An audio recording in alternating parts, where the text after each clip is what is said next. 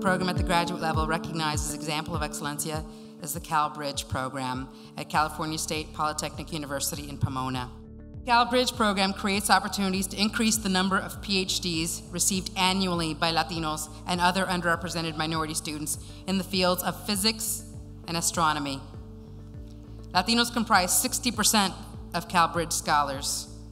From the first 3 years, 95%, yes, 95%, 19 of 20 CalBridge scholars enrolled in or will be enrolling in top physics or astronomy PhD programs after graduation.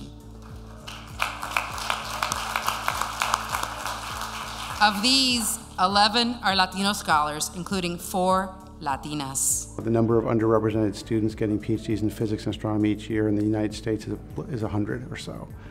So it's very, very low.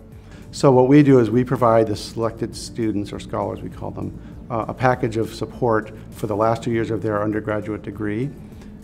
They give financial aid, they get intensive mentoring, they get professional development, and they get research experience.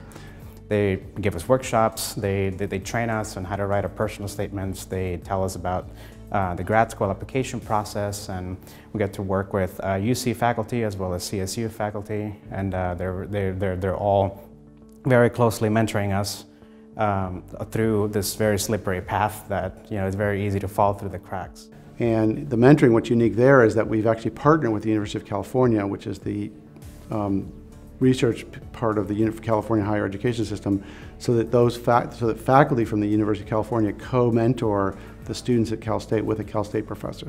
I've never felt like I've been alone at any point during my journey here. Having mentors pushed me to want to be in their shoes someday, so that I can inspire some students that might be going through a rough patch, or even just loves it as much as I did, so I can maybe even see myself in them. So we're already thinking ahead to how do we get this to be a sustainable program. So we're working now on the side of convincing people at the Cal State system, at the University of California system, maybe at the state level of the legislature. We haven't figured out if we're going to do that. But whoever we need to talk to, having this recognition to point out to them, I think will have a very positive impact.